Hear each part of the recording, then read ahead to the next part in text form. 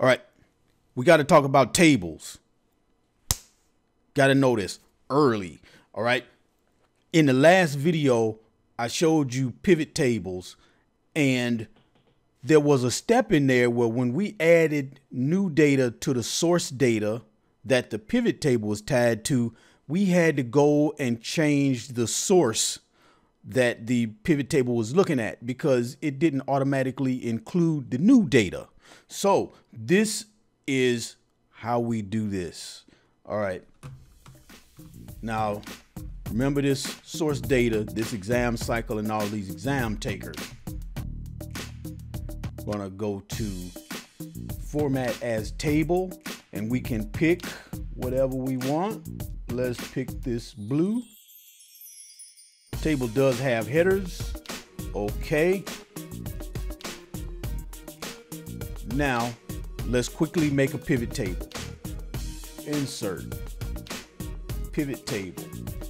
New worksheet. Okay.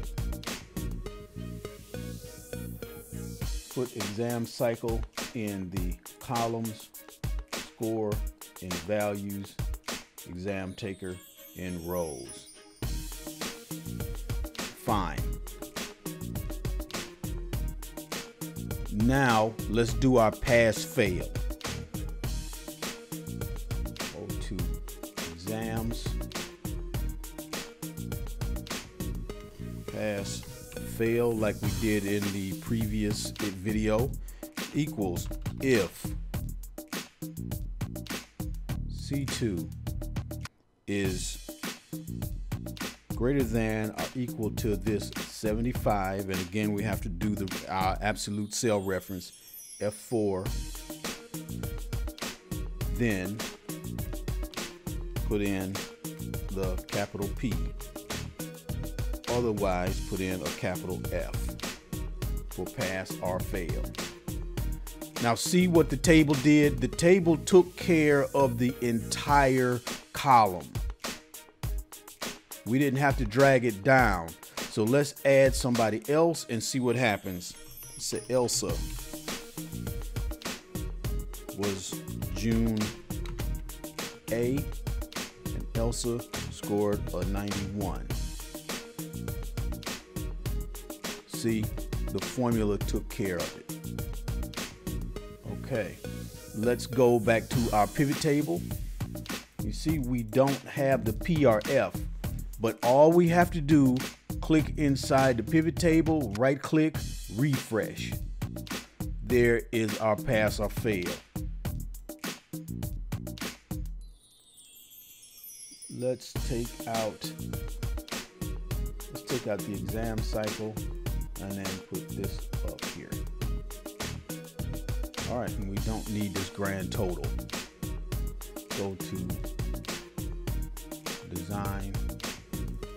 And turn off grand totals, and we don't need subtotals either. Cool. Now let's do some flash fill. Exams. Let's insert a column just to make some room. Let's look at month.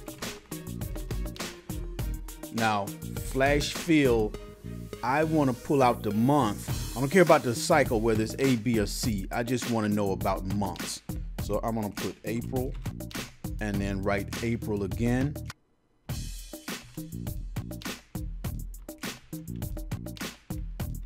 March. And now Excel noticed that I have a pattern going, and it's asking me, is this what I want to have happen with the pattern? I'm going to press enter. There we go. Now we have the month separated out. Now go back to the pivot table, right click, refresh. There's our month. And let's take out exam taker and put month in the rows.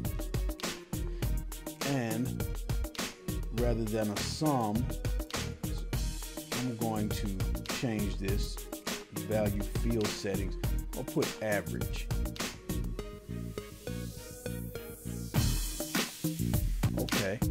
So the average failing in April was 67. Average passing, they all stick around about 85, 86. Pretty neat. We could do some more. Let's say exam taker, put that under month. Now we can see. All right. So there you have it. Put things in a table. Gotta do that. Get in a habit of putting data in tables so that you can protect the integrity of your data. You see how when I added Elsa down at the bottom, she was automatically absorbed into the data set. There you go with Excel Ignited, and I will see you next time.